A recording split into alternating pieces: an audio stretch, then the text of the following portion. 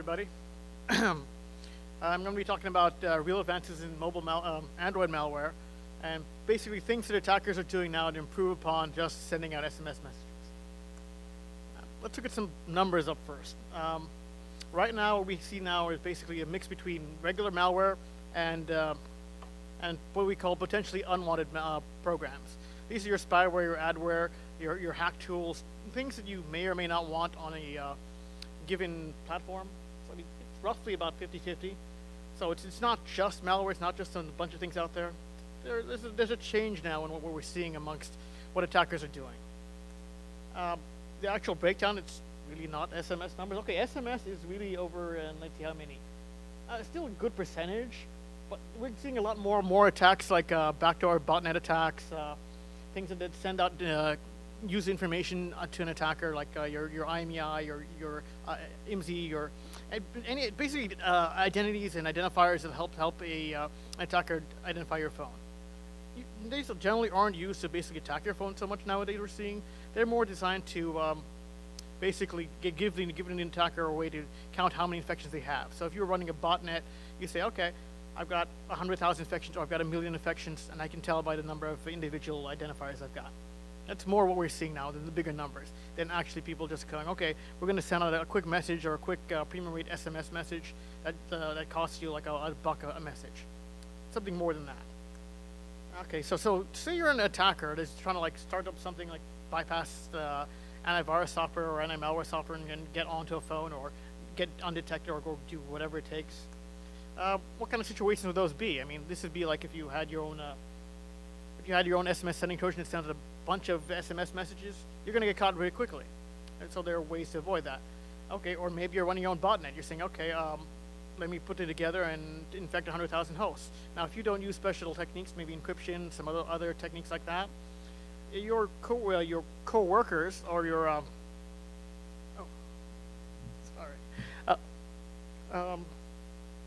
no, I got it. Can I just pick it up? Okay. All right. Okay. So a couple different ways we can look at this now.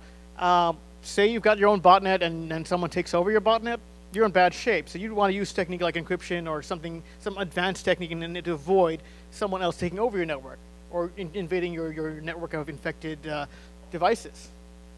Okay, so now you've come up with, or maybe even better, maybe you've done something like John Oberheid and then researcher Charlie Miller have done, where they put out an application that downloads code from their server, or in the case of an attacker, from the attacker server. But no one's going to run your code because it's not very interesting. So what are the different ways you can do that to get bypass detection and to bypass being boring? Let's take a look at these tricks. First step, once again, like the botnet situation where you've got 100,000 hosts infected and you've got a large network of victims there and zombies or whatever you want to call them. The question is, how do you make sure that someone else doesn't come over and take over your account? You're not worried so much about being detected by antivirus or security software or whatnot because you're making money. Why would you worry about that? You're worried more about someone taking over your cash flow and your network itself. So what do? You encrypt your network traffic rather than encrypting, like, say, each individual copy of your malware. So these are simple things, like the very simple techniques, and they're advanced techniques. Simple techniques are like hiding your what message you're sending or whatnot, or hiding configuration files. Configuration files like minimal encryption, like substitution cipher, something simple, something just to avoid someone else easily taking over your network and taking over. I guess that's basically it. More complex techniques use like a better algorithm like AES or DES or whatnot. Droid Dream, I believe, used DES, and it was basically designed just to encrypt the URLs it was using and to encrypt the traffic that was going over the network. They really weren't worried about anyone detecting them. So what's the deal? You use symmetric cipher.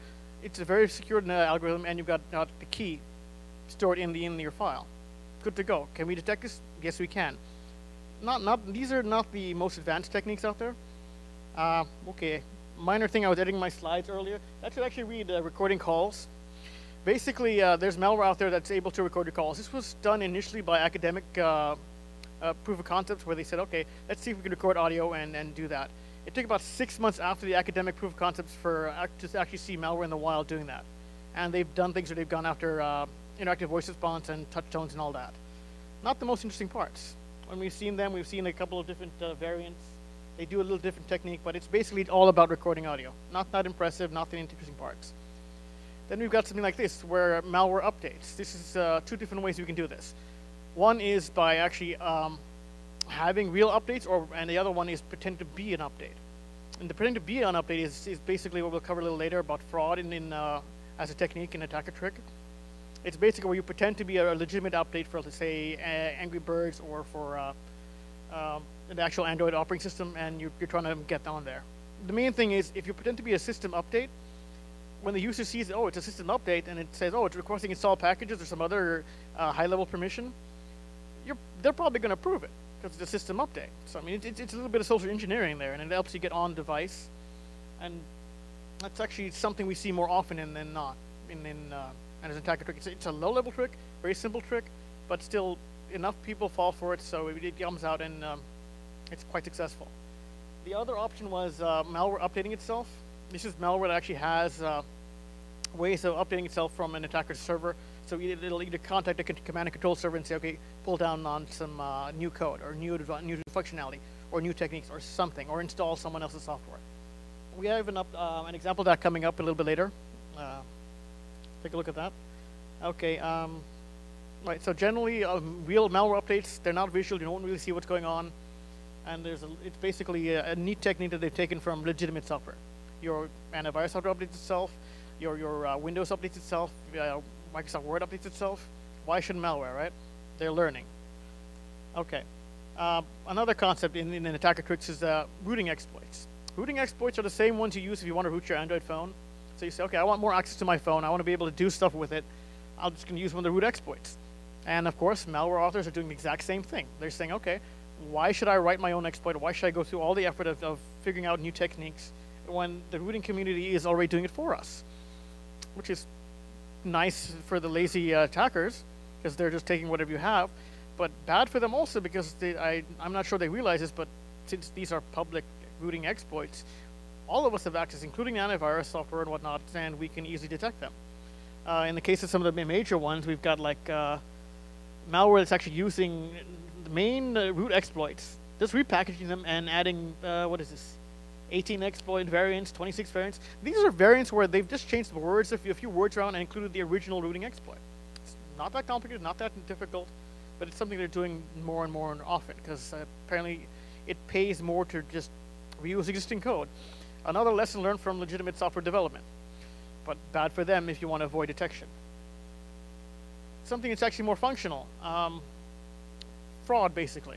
Fraud on malware. This is basically different from what do you call injecting code, I believe? Yes. Right. This is completely different. This is where the application just pretends, or the malware pretends to be a legitimate application. So say it pretends to be a guitar tuning app. Okay, it's an app that does guitar tuning. Not exactly. It just pretend it has enough code to pretend to be that. We've got 2 examples here, really. One is one-click fraud, where it pretends to be basically an adult entertainment app, and it really just makes money off of the victim.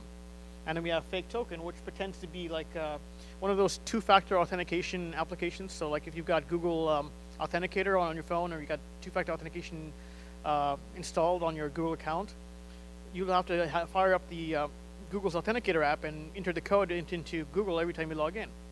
So in this case, fake token pretend to be one of those same kind of enter the token applications for a bank, or actually a number of banks.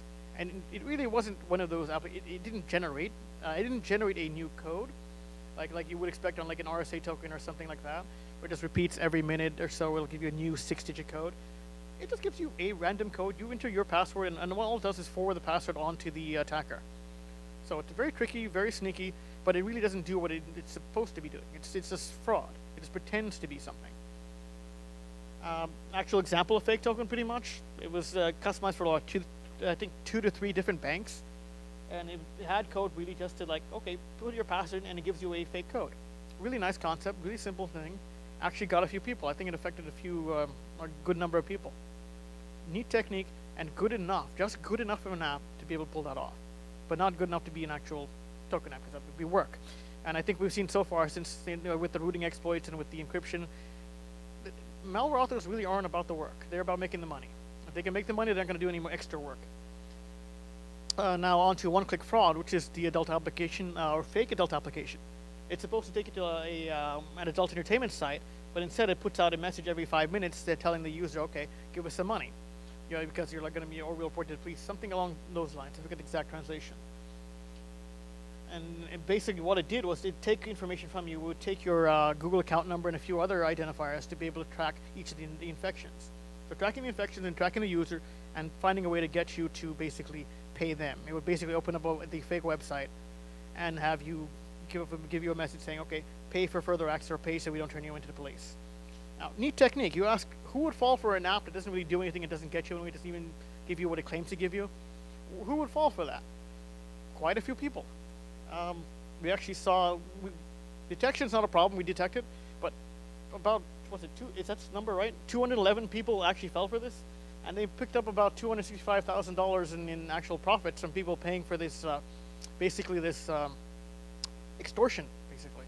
The bad guys are trying to extort you for installing some adult entertainment software, and they picked up a whole bunch of money. And did anyone get in trouble for this? Yes, because extortion is illegal, and it's something that people can track more easily than not. I mean, especially when you're seeing that kind of money. That's a lot of money. I mean, it looks much more impressive in yen, 21 million yen, but still, it's quite a bit of money. So 6 people got picked up and they got arrested. It was kind of neat to see an actual ending result of a malware prosecution. And in one of these 6 people was the actual original author of the malware. So what have we learned so far? Malware authors are lazy. They all like to make money. And yes, they will get caught if they get too greedy. So, I mean, we're learning quite a few things here about tricks. Another technique that they've gotten, that the malware authors on Android at least have gotten from the PC side, is server-side polymorphism. Fancy words to say basically they change up every time you go to a given URL for the malware, you get a different copy of the malware, your own personalized copy. How personal? It doesn't have your name in it, but it's designed to, like, they've changed a few strings, they've changed a little size on it. I mean, in the case of this one here, it's gone from about 300 kilobytes to about 500 kilobytes, but basically the internals are completely identical. If you actually take apart, excuse me,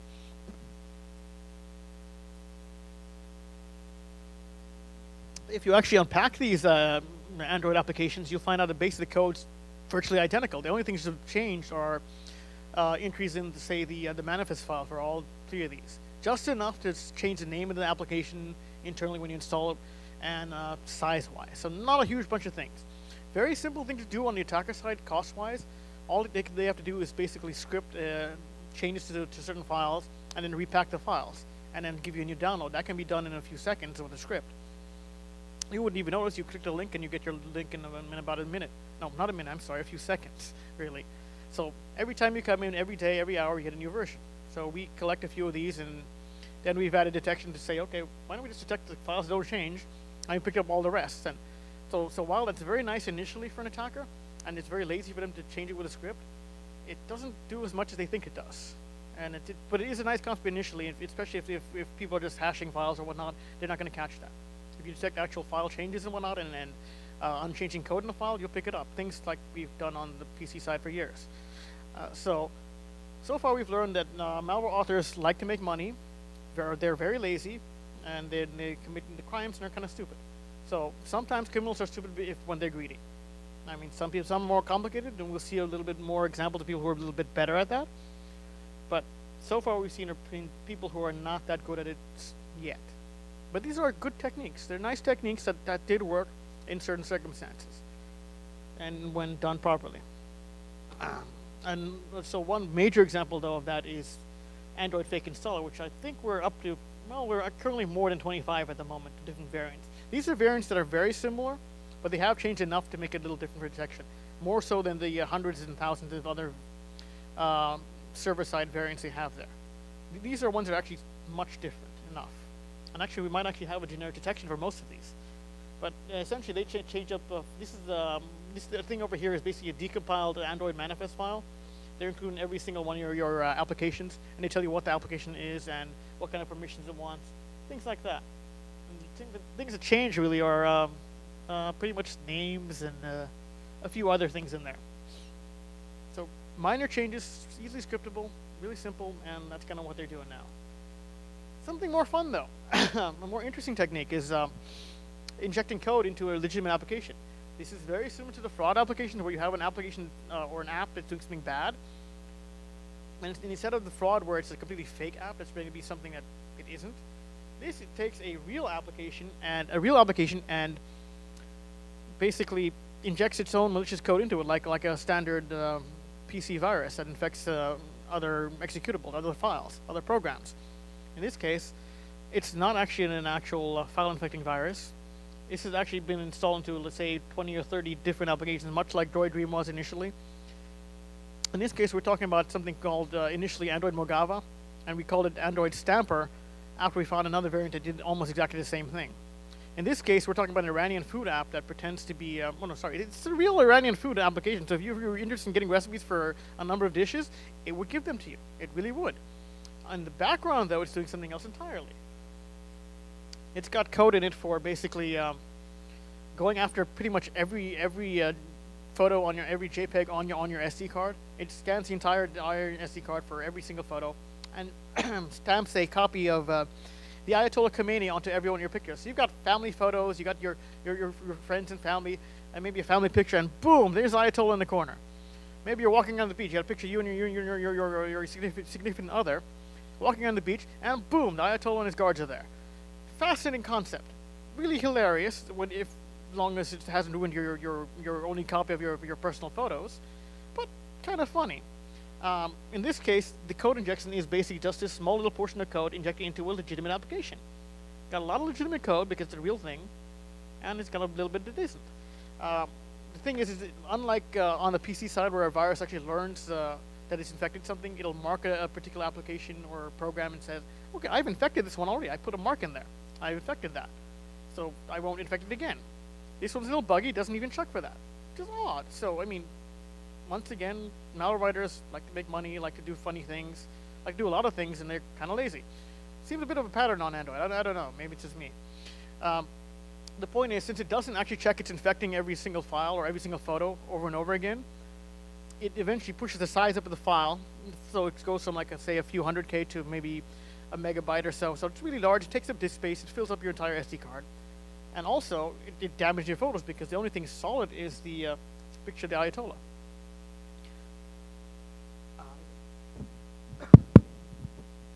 Okay, thank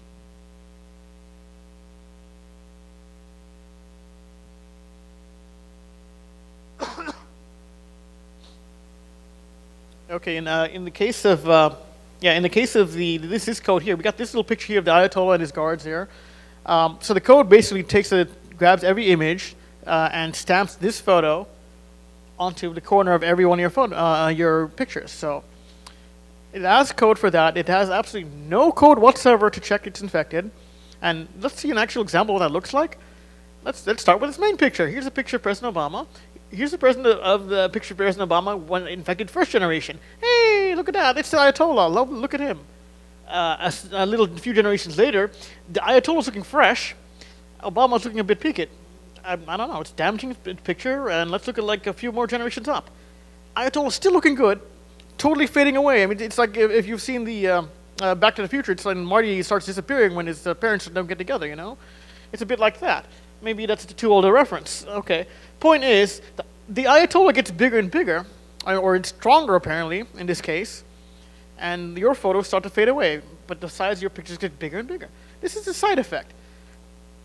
This is something similar. This is version B of that app or that malware. This is a Japanese pop group. I think it's AKB48 or something along those lines. They have about more than, it's sort of like American Idol or something like that. But it's like they've got about 60 members. 48 used to be what they used to be, the size of their membership. Basically, they have a traveling band where you have about 4 or 5 of them that travel around the country and then sing music. Occasionally, every year, there's like a contest to vote on your favorite bands. So there was an app that allowed you to basically follow the elections where fans could vote on who do they want to be in there, who do they want to be the current touring band. And they had this app, and actually, this little picture is what replaces the Ayatollah and gets stamped on all your pictures. The trick was the app pretended to be that app that lets you monitor who's winning the elections of this particular band. But instead, it actually just posted this picture here. Now this picture is not totally unrelated. This is a picture from another AKB48 contest a year before, where you could see, or not a contest, but like another app that let you see how you, as a fan of AKB48, how you, a picture of you and a picture of one of the members of AKB48, what would your baby be if you mix them together? This was with a sumo wrestler and one of the members, so it was a kind of a somewhat creepy-looking baby. Put on every one of your pictures, all throughout, all your pictures on the disk, everywhere, all around you, just there. And it's funny. That's actually the most interesting part, because literally the code was completely identical. If you compare this to the previous screen, it's completely identical. The only thing that's changed is the picture, nothing else. So once again, lazy malware authors, they're not trying very hard. Not so much. The ones who are really trying to make money in malware and in Android malware in general are the ones who are running botnets and attempting to make money or resell traffic, just the same way you do on a PC, where you infect hundreds of thousands of computers and you resell the services of those infected devices or infected computers to other criminals. That's really the only way you make money doing this. Otherwise, you get in trouble, or you make no money, or you get caught. This is actually something a little more advanced, what I was referring to. Android backscript.a. This is basically a fake version. It was code injected into a number of real applications. This specific version is an Angry Birds version, Angry Birds Space, and so it's not really Angry Birds Space. It's just Angry Birds Space. Well, actually, it's Angry Birds Space plus malicious code. And the nice thing about the malicious code, or the interesting thing about the malicious code, is that it downloads the additional attack code. And the additional attack code isn't Android code, native Android code.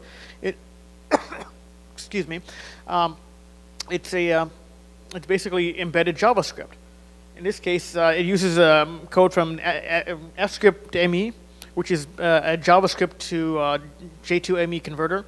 So basically, you write your code, your script in JavaScript, and it gets loaded by this fscript.me loader and runs in the context of the application.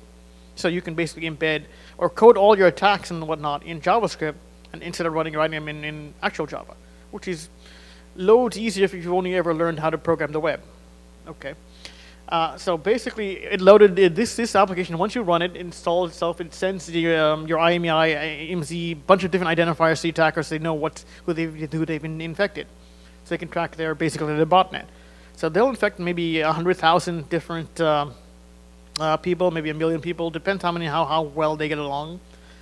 And then since they're using encryption here for their code, for the JavaScript gets downloaded, it's like, oh, okay, that's great. That protects it over the network. So if someone's using, I guess, Wireshark or something to monitor the network and see what kind of traffic is going over, or basically they're trying to intercept, all they'll see is the encrypted traffic. They don't have the key unless they have a sample of a copy of the malware, meaning an infected bot client that has the key. So when we analyze it, we have the copy of the malware, and we can take a look, and we know what's going on, and we can watch the traffic going on. The attackers, or the attackers' competitors in this case, the botnet owners' competitors, don't. So they're kept out. In this case, the actual code that's embedded in the application doesn't do all the work. All that does is provide an infrastructure to run the downloaded code. So when it downloads the code, it downloads the command and control code from the server, from the attacker server, brings it back down onto the phone, and implements a few commands. It's not very malicious at the moment, but currently it's able to install and download an APK, or download an APK, meaning download another application from the attacker server and then place it on the on your device, on your SD card. And also it's able to run basically send you to other websites and download and install software. So basically click fraud and install fraud. Just a nice technique, and it's a good way to make money because, okay, installs can generate money. Paper install generates money for people and attackers and whatnot. So they do it on the PC all the time, where they'll install, like, oh, maybe that icon program or some other kind of program on your PC. Costs them nothing. It costs you nothing, but it gets them a commission from the person doing the paper installs. The paper install. In this case, we're looking at something like this. It'll pop up a web view of basically one application while it's really installing a second application that's already on your device. Very neat technique, where you have this on the SD card. A little bit more advanced than the other one. It's basically a silent install of software that you don't necessarily want on there. Once again, potentially unwanted programs. Not really malware, but really things that you don't want on your device. And it's already on disk, and you want to get rid of it. But that's another story. Point is, this is software that actually stays under the radar, doesn't do any damage to your system, doesn't cause a lot of problems, encrypts your traffic so they can't be taken over easily, and is able to be updated on the fly, just by downloading a script from the attacker. I mean, they can, right now it just does two things basically. One was installing the initial adware, and second was basically clicking on links and installing software. Two things. Okay, so how about we do another one? What are possible future improvements? Things that would be good for the attacker. May not make them money, but good for them, like say something destructive, like wiping someone's phone. Destructive, doesn't make you any money. Maybe not a great idea, but they can do that. Another thing is reselling malware installations or reselling other installations. So you start with one program that you installed. Maybe they can install 4 more programs for somebody else. They can resell, I say they have a botnet of 100,000 users. I picked that as a number, but they could be 1 million. It depends how good your initial install is. In this case, what you do is, okay, I have 100,000 botnet available, what do you call, cell phone botnet available for you. I'll charge you, say, 20 cents for each install. So you give me the package, I'll send it out to my network, and they'll install on all of these devices, and you'll get the credit from your pay-per-install provider, or your commissions from whoever's selling you that software. So it works out that every person in the chain, so there's the people selling their software, the people wanting to make a commission on that software, and the person who has the botnet. So you've got a bunch of people making money on this entire transaction. And interestingly enough, not getting caught, because they're not actually doing damage, they're not actually stealing money from banks or whatnot. So it's a lot harder to track them, because it's, I guess, low-hanging fruit or something along those lines, where it's not as bad as it could be. But it could be, always get worse, but we haven't seen that to date. And we have seen a trend actually where people are saying, okay, the attackers are saying, it's better to make the money than to get in trouble. So they'll hit, say, 1 million users for a buck a piece, and that's $1 million. Do they need more than that? No, they'll hit another than a couple of users or do a different technique. It's more of a hit and run than a stay and wait and run something like that fake one-click fraud one, where you get arrested. So a little better than that. Let's actually look at a couple more things. Academic and professional research. Something like this. This is not as complicated, but it's starting to get there. There was a version of something called SoundComber, which was able to read, like, I mentioned that earlier. Actually, probably more closely be something called TouchLogger. That's actually mentioned at the bottom. This is basically software that reads, like, whenever you have like an Android phone and you have the soft keyboard or any device like that, every time, if you hold the phone in your hand and you tap the keyboard with your fingers, at some point, I mean, the sensors built into the phone, like your motion sensors or whatnot, they move a bit. They move enough of a pattern that you can detect any given user typing in, say, the digits 1 through 9. Something easy like that. Very neat concept. Yeah, it's like, it makes sense, and they've actually done the research on this, and it works. In the first instance, TouchLogger, it was basically 2 pieces of Android software. One, there was a trading software that would learn the particular patterns of movement caused by one individual typing in numbers. And a second one that used that training data to basically figure out when this user was typing in their password or their passcode or whatever it takes to unlock their phone. And that was a nice concept. But it was bulky because you had 2 pieces. This new variation, TouchLogger, puts everything in one place and adds a little front end on there, where it's now you're playing a little icon matching game that happens to have the icons all in the range of the 1 through 9 or 0 through 9, and the other, like the asterisk and the pound key, you know. All of these, it happens to be right in the same location. You'll see it's right in the same. Very neat concept, but instead you're playing a game. So it's engaging, and it gets you to basically train the software on how you press the buttons on your keypad. So when you lock your phone, the attacker gets access to all your information.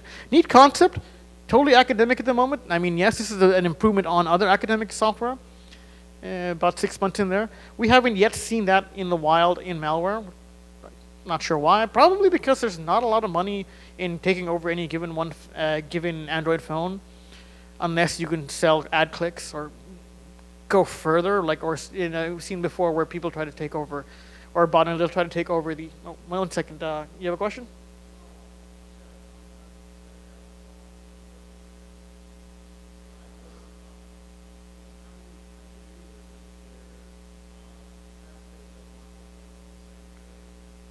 Okay, the question was how many users who their passcode to unlock their phone, say it's a 4-digit PIN, how many of those are the same as as their bank or ATM PIN? That's a good question. I don't actually know, but it's like the case of real passwords and other passwords you use in different accounts. There's a lot of repetition, and my friend here is an actual pen tester, so I mean, this is actual.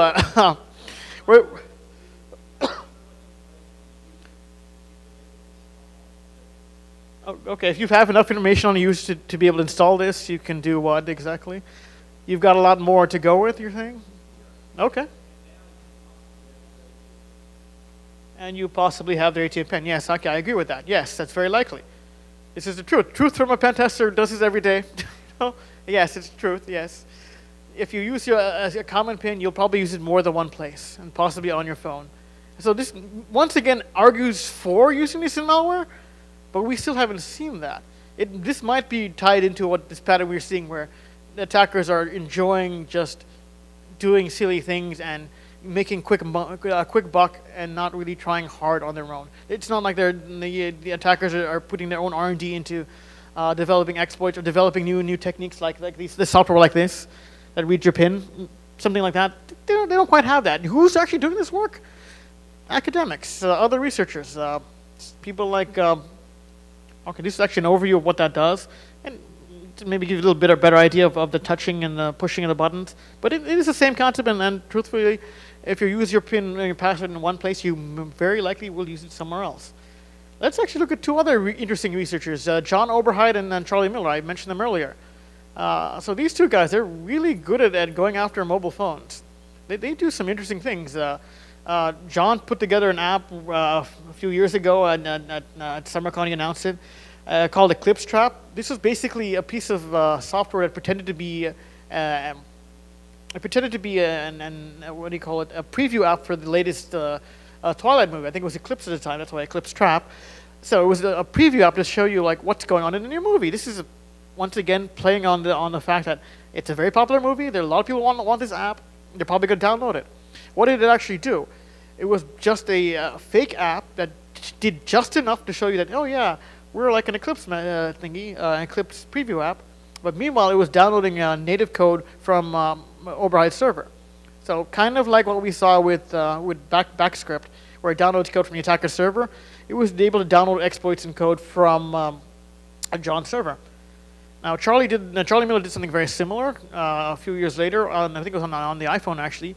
It was a stock market app that was able to download code from his server. Neat techniques. So these are two guys who are really good at doing interesting things on mobile phones. I mean, Charlie really is the guy who was known for the first Google Android exploit, and I think the first public iPhone exploit. So these are guys who know what they're doing.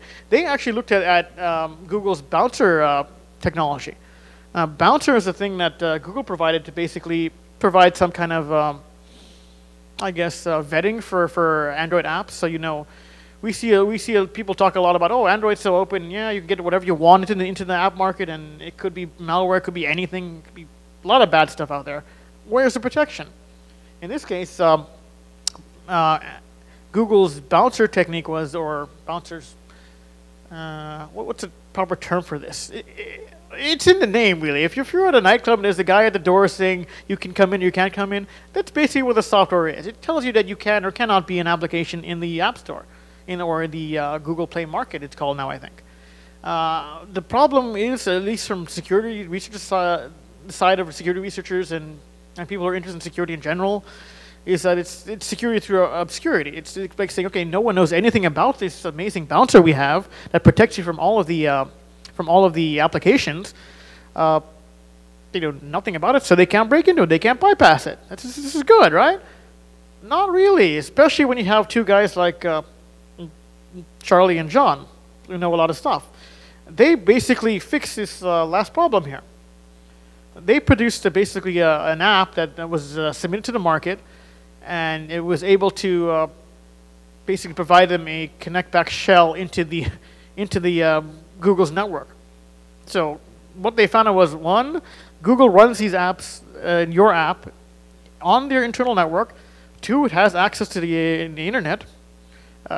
That's how they were able to connect back to themselves. Three, they found out they had a few things, interesting things, like the I think there's a picture of Lady Gaga in there. There's like one contact in there. I mean, it's like they found out the email address of the Google account on their device or emulator or phone.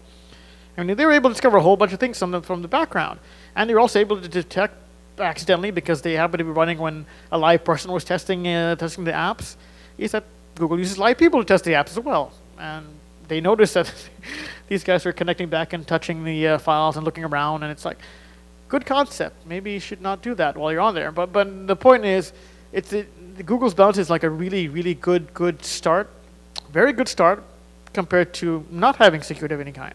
So it is an improvement. It's getting there. It's not quite there yet. They could help if they did a little bit more communication between researchers like Charlie and John, and to provide basically input on how to secure a situation like that. Like, okay, you've got a bunch of malware on there. It's not sufficient to run just one or two scanners or whatnot, or it's not enough to just have people run them, to run the apps manually. Because what these two guys kind of came up with was basically saying, if you run your app for about 5 minutes and do nothing, wait to do the malicious actions until after about 5 minutes, you're pretty much bypass the entire bouncer process initially. Obviously, Google improves upon all their techniques. Like when their audio recaptures got cracked, they've improved upon that as well. So I mean, they've got people, they've got a lot of good work, and they're doing well. But this is the initial concept, and it's interesting. The interesting thing is that this is what's being done by researchers, professional researchers, and academic researchers, and not actually criminals. That's the really interesting part of all of this, is that the criminals aren't really doing anything at all malicious. They're there just to make money, and it's a good time for them now. It's a bit like during the, I guess, it's like having a Windows PC before we had all the protections, before we had all the fancy malware, before we were all had the fancy defenses for fancy malware. It's like getting in on the ground floor for them.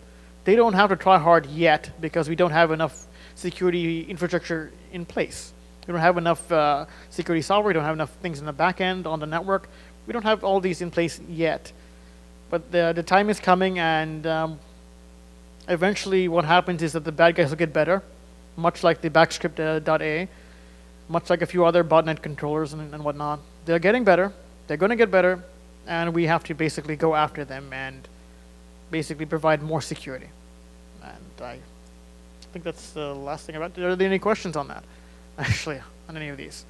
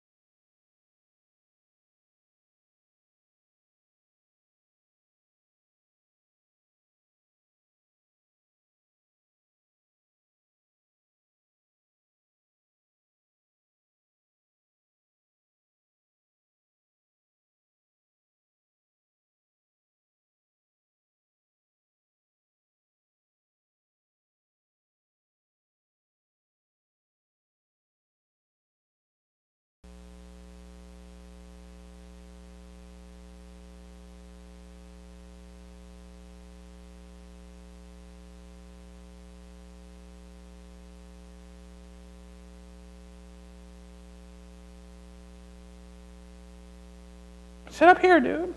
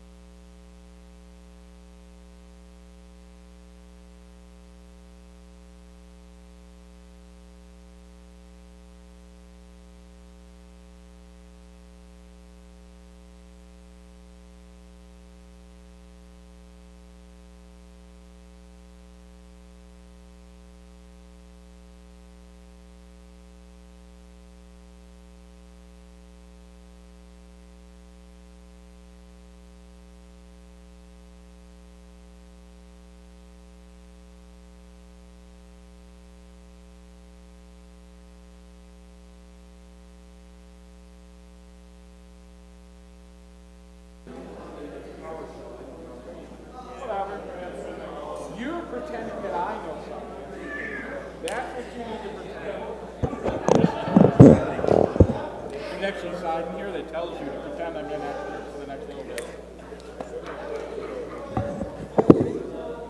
We're going to go ahead and get started. This is the hilarious Matt Johnson with PowerShell Be a Cool Blue Kid. Really? The hilarious. I'm setting you up.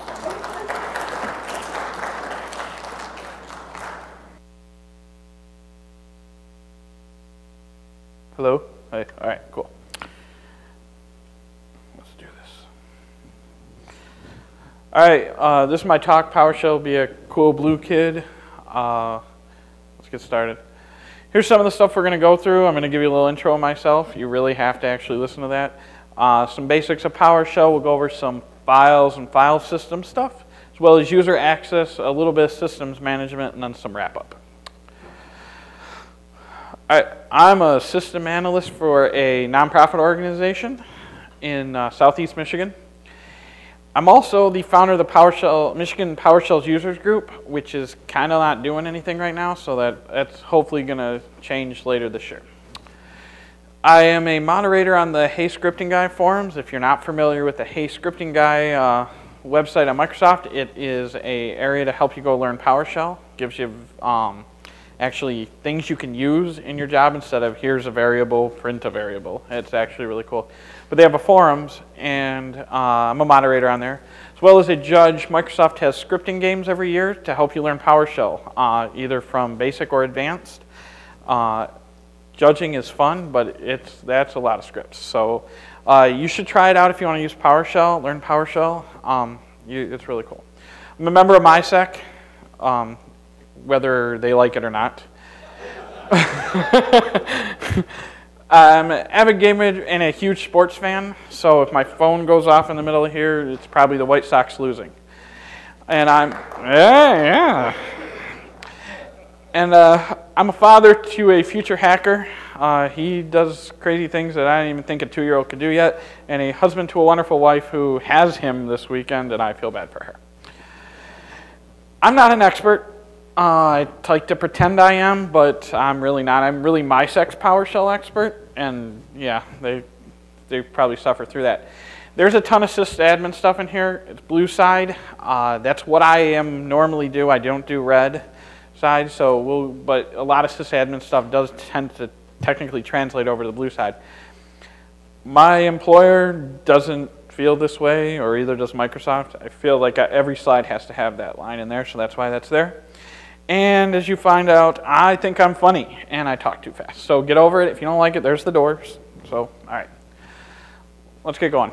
Anyway, hopefully you all have seen this if you use Windows 7 and up.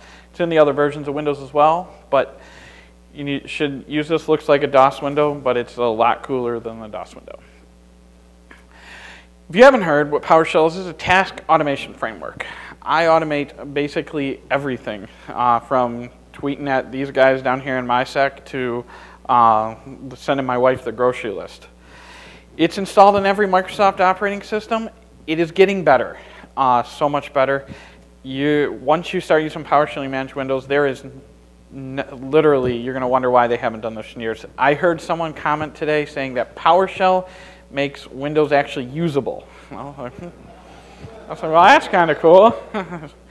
And the current version is 3.0. I have some 3.0 stuff in the very end here, but it's still new, and I didn't want to give you guys that stuff. So there is tons of support. I support everything on here except the compellent one on here. The compellent one's on here because I'm going to do a talk later this year or next year with Wolfgang Gorlick, some DevOps stuff.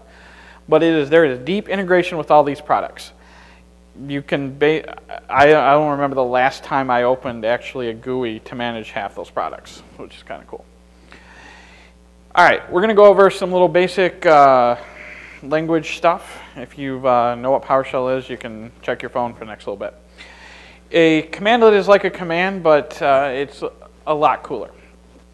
It is, that's Microsoft's actual definition, but it is a command. You can make your own, which we'll get into in a couple minutes. That's when you read about PowerShell, you're going to hear the commandlets. It is, there's some examples up here, like get help, write host, register event object. It's a very simple thing to pick up and learn. You type in get-command, it'll give you a whole bunch of commands, and it's actually You can look at it and see what you want to, you can find out what you want to do.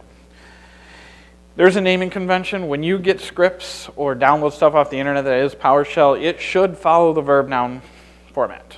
If it doesn't, then you might want to point them to the verb and the here's how to write PowerShell code stuff. But it's you'll see a lot of people don't use it. But there is a naming convention, and you should stick by it. There's 98 verbs that Microsoft uses, like show, get, register, stop, terminate. Never use terminate, but that's cool. Then there's aliases for those people who don't want to type out get-mailbox. I believe that's GMB. There's get child item is actually dir. That's the PowerShell version of dir, but you can type dir and it'll do the same thing. Or ls for you Unix guys. You should not use, this is just a side note, don't use aliases in your scripts, because if you share it and someone's like, well, what the heck is that? It makes it easier to read if you type the full command name. And you want to see all the aliases, get-alias. You can make your own too. So if you don't like to type, you can make your own. You can alias your whole thing if you want. And get help is your friend. Make sure that you, thanks Chris, you use get help. I use it all the time. If I'm not typing get help once a day, I'm not trying. Yes, they do. Tab completion is in the console and the built-in editor. They give you an editor too, which is really cool. It will now version 3 will tab complete in the editor. So and IntelliSense too. Yes, IntelliSense. All you people who use IDEs, IntelliSense is like awesome. Wolf likes IntelliSense. There for the Unix guys, don't worry. You can type things you know: man, cat, cp, ls. There's multiple aliases for a lot of commands. I think it's kind of weird, but whatever makes people happy. Now we're going to talk about running scripts real quick. Out of the box, you download a script from my website, my GitHub site, whatever, you won't be able to run it. You have to change execution policy. And when this first came out, people were like, oh man, it's a security feature to stop you run scripts. And then people like Relic pop up, or Matt, who writes the PowerSploit module, show that, yeah, really, when you run PowerShell.exe, you can say bypass the execution policy. Execution policy is just basically stops you from doing something stupid, like out of the box. You can get by it, but it's there. You can set it system-wide or based on user. I'm a fan of just setting it by user instead of globally doing that. There's a switch in a command that you can run, but that's on the internet, and we're not going to cover that today. And it is not a security measure. It's just to stop dumb people from being dumb. This is what I love about PowerShell, is you can make tools. How many times have you like, man, I wish I had something that I could do to do, I have X, I need to repeat it 1,000,000 times. It's what I do a lot of the time. I make my scripts reusable, shareable. I share them on my blog. I share them with MySec members. I share them all over the time. That is one of the awesome things about this. Then there's a huge community behind making tools and sharing tools. There's PoshCode, there is the Microsoft site for getting scripts, there's tons of different places. So this literally it's like bash scripting or batch scripting, but there's a lot more formal stuff behind it. This is part of that. Modules. Modules are a bunch of scripts or a compiled code. There's some other stuff that you can put together to make and share those tools. One of the examples I have later is I have a module to help edit host files. And it's just 3 functions that are pieced together that I can import into my session and go along. Well, I'll show you guys that in a little bit. It is good for repackaging scripts and sharing scripts. PSCX, which Wolf mentioned in his .NET talk earlier, is a great collection of scripts, and it's always updated. Office 365, you can manage the entire online web version of Microsoft software via that way. And NTFS security is another cool one that we'll get into here in a minute. How many times have you run a command and wished that you knew what happened, what the output was? PowerShell has these 2 wonderful commands built in called start and stop transcript.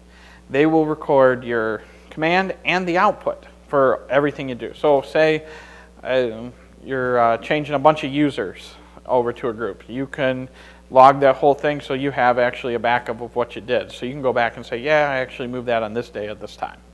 So it's really cool. A couple last minute notes. I don't know how many people are familiar with programming and yada, yada, yada. Everything's an object, which means that you can take it and pipe it using the pipeline and keep on manipulating stuff until the end. Usually when you build a PowerShell statement, the end thing is always your formatting. So I'm going to take users, I'm going to modify them, and then I'm going to print them out into a text file that I did all this work. Pipeline, like in Unix, Linux, you can pipe one command to another to do variable things. All variables are prefixed by a $sign. And you can name them anything you want, except there's some special variables. I don't recall how many there are, but there's the _ $, which is the current thing in the pipeline, or true and false, yada, yada. And anything in this talk works in version 2 or above. So let's talk about file permissions. I don't know about you guys, but I hate file permissions. It's like literally is a pain in my ass. I don't like it. You can GUI, yeah, okay, and xcals and cals. I mean, at least I know a lot of people know how to use them, but they're really not user-friendly. They really aren't. So built into PowerShell, there's get and set ACL. These things are painful to use at best. And I'll show you an example of that in a second. But if you're using this, you are, you might want to be drinking on lunch.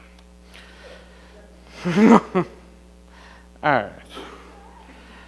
So here's a demo of actually how bad the permissioning in Windows for PowerShell for this is. Here we're going to create a directory real quick. Yeah, look, it already exists. Well, that's okay.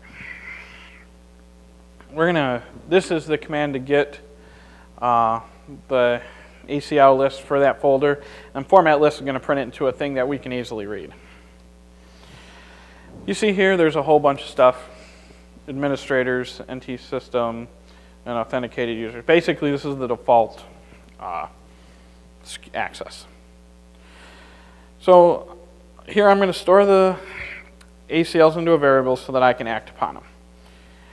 Here is this right here. We're going to say that we're going to set access rule protection. It is just something you have to do in there. It's I've never ever changed that. So here's what the next thing we're going to do is we're going to set a rule. This is an access control rule that gives domain admins full control over that directory. That is how long. That is painful to type a command prompt. Just literally painful. Here's another, and then this right here, this command will add it to this variable so that we can make sure that that gets applied. We're going to go through and do this again for domain users, and they're going to get the modify permission. We're going to add it to the rule. Yeah, that's fine. Yeah, my demo didn't work. It did earlier today. So basically what this is going to do is, it is, when it does work, and demo gods, I taunted them earlier. This basically will set all those permissions on here. All those lines just to set permissions on there, that's painful to me.